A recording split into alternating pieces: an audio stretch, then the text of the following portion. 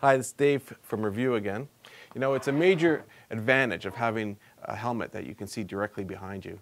It's very safe to see what's coming up behind you, so you have an opportunity to get out of the way. The problem with ordinary helmets is that it blocks your periphery, so it makes you turn to see over your shoulders and see what's beside you.